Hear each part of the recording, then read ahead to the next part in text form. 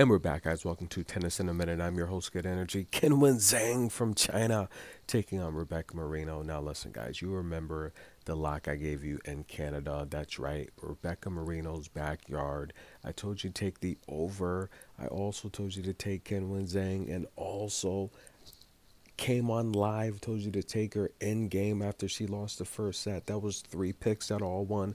Now, listen, guys, ever since that matchup, the meetings between these two have been lopsided, right? Kim Zhang has made the necessary adjustments. She is stronger. However, she's not the best returner, so she can leave the door open for opponents to hold, but not in this matchup. Qinwen Zhang is doing a good job of returning these fireballs from Rebecca Marino. Qinwen's got 10 aces, unbelievable, and she's winning 80+% of her first serves. Now Rebecca's got what has she got, like four aces, but she's got six double faults, so she's giving them back. She's making a lot of mistakes. Qinwen is keeping the pressure on Rebecca.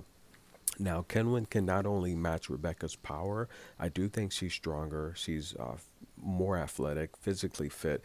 Now, these two ladies are tall. They're giants.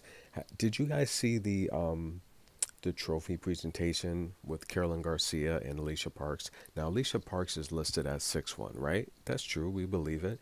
But Carolyn Garcia is listed at 5'10", and she's an inch taller than Alicia Parks. So do you guys see what I'm talking about?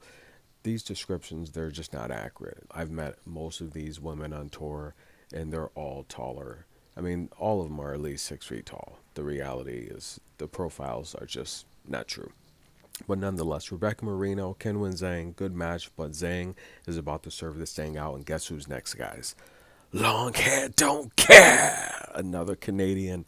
Rebecca Marino is out, but Layla is up next. Stay tuned.